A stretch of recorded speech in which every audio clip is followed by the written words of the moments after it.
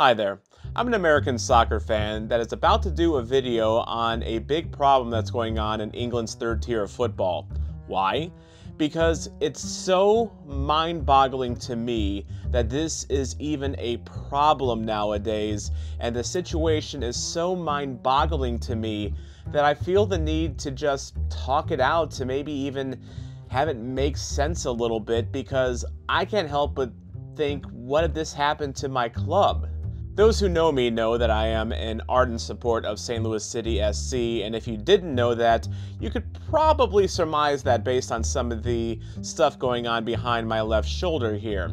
And you might think that MLS is down bad right now, and if you're a St. Louis City SC fan, you've got a lot of reasons to really not like the league right now, but none of it is as unfathomable as what's going on right now in Reading, England. Before we go to Reading, I want to show you the training grounds of St. Louis City SC.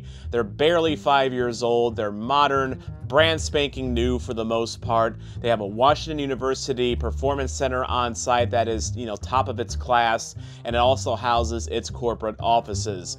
Took multi-million dollars to build, and it is right in the heart of the city, next door to its stadium, City Park. It's a big part of the transformation of this area of St. Louis, in case you're not familiar. It's also where the academy players play all their games as well as train as well, so the present and the future are being basically forged on these fields. And this training facility being so good is a major selling point for players that St. Louis is trying to lure to the city over other MLS clubs or maybe even other clubs around the world. Now, the team is owned by Carolyn Kindle and the Taylor family and a group of other owners, all that make in the multi-millions of dollars and all that are actually multi-millionaires, not just on paper. But imagine, if you will, that Carolyn Kindle, the face of the ownership group of St. Louis, suddenly went into financial hardship for whatever reason. Pick a scenario in your own mind. And she needed to make a quick buck in order to continue operating the team and paying her players and her staff. So desperate that she decides to sell this amazing training facility, this multi-million-dollar state-of-the-art training facility, to a team that is a half-hour away from St. Louis. Also, that she can keep operating St. Louis City SC. We'll use St. Charles FC and USL2 as an example of a club that is a half-hour away from St. Louis, literally because I don't have any better options. Now, St. Charles FC recently just got practice grounds themselves.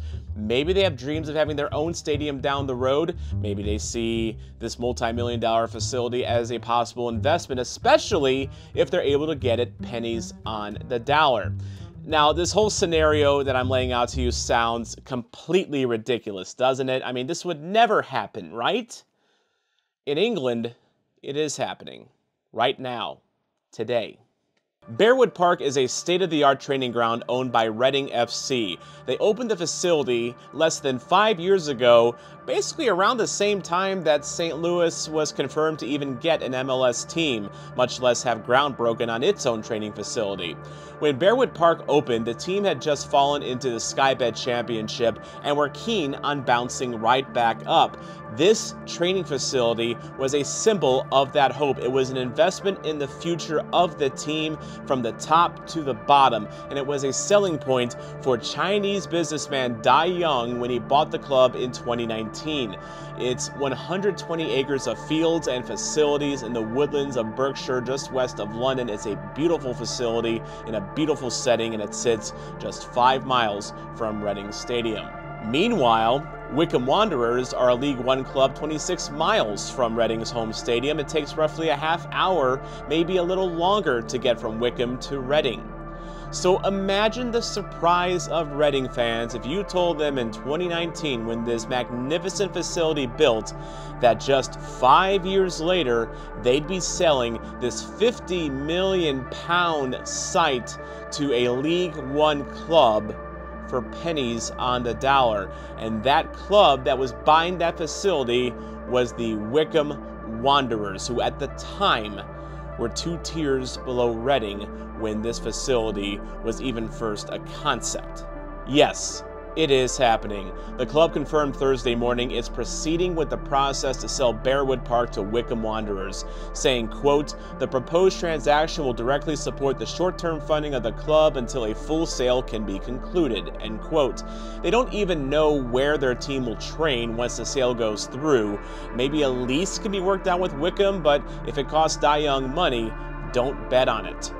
Now, it's not confirmed what the price of the sale of Bearwood Park will be, but it's rumored to be about £22 million, which is less than half of what it cost to build the facility just 5 years ago. And I'll go ahead and answer the question that's probably in your mind right now. How does this make it easier for Dai Yongge to sell the club now that he's selling one of its best assets for pennies on the dollar? He's supposedly trying to sell the club, right? Wouldn't you want to sell the facilities with the club? According to The Athletic, there was an interested buyer in Reading, but that buyer is now walking away from takeover talks because of this short-term, short-sighted sale of the team's training grounds. And with the team sitting near the bottom of League One, already docked points because it can't pay its bills, with the possibility of more points being docked because it can't pay its bills, with more debts than assets, and a team that might slide down to League Two if things don't go their way the rest of the season and they're docked more points, the future of Reading FC looks bleaker than ever if one of its biggest selling points, one of the best training grounds outside the Premier League, is no longer among its assets. Remember when I said that they were aiming to get back into the Premier League and had just been dropped from the Premier League when this facility opened? It feels like a long time ago. And that point is not lost on Reading FC supporters. The protest group Sell Before We Dai smells a rat here. In a statement, they feel that Dai Yongge and the rest of the group aren't really interested in selling the club at all, that they just want to treat Reading FC, mind you, a 152-year-old club, one of the oldest clubs in the world, like a stolen vehicle that's going to a chop shop and being stripped down for parts.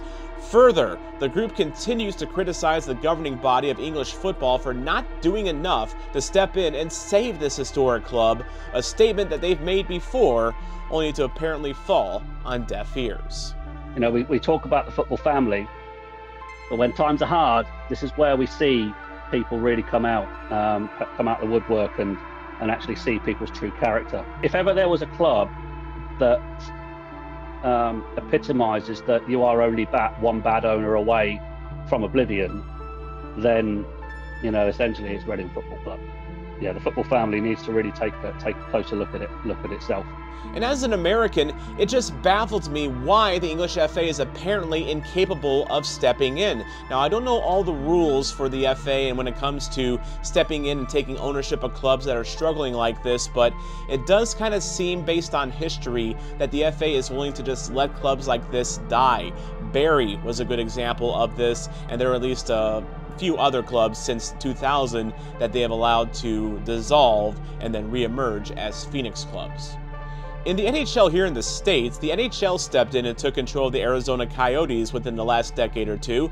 That's an ongoing boondoggle for sure for anyone that is familiar with hockey, but one that the NHL saw value in and stepped in to keep alive. And mind you, the Coyotes do not have anywhere near the history of Reading FC, so why doesn't the FA see the value in stepping up and saving this historic club? Well, that's one reason why Sell Before We Die is planning a protest outside Wycombe Stadium Friday evening and are encouraging both Reading and Wycombe fans to join in. Now, Wycombe is also being criticized for taking advantage of Reading in this deal, although they have been looking to upgrade their training grounds themselves, and they saw an opportunity and they took it. This is not an unprecedented thing in English football for a team that is struggling financially to sell its training ground. Wigan Athletic bought a training complex in 2016 that belonged to the Bolton Wanderers, who also were in dire financial straits at the time.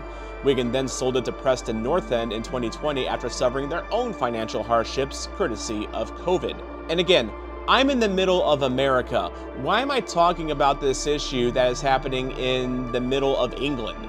Well, for one, because it is completely unfathomable and unprecedented as an American soccer fan, but another, to give some perspective to St. Louis fans who may be feeling irked about the team and the MLS for one reason or another.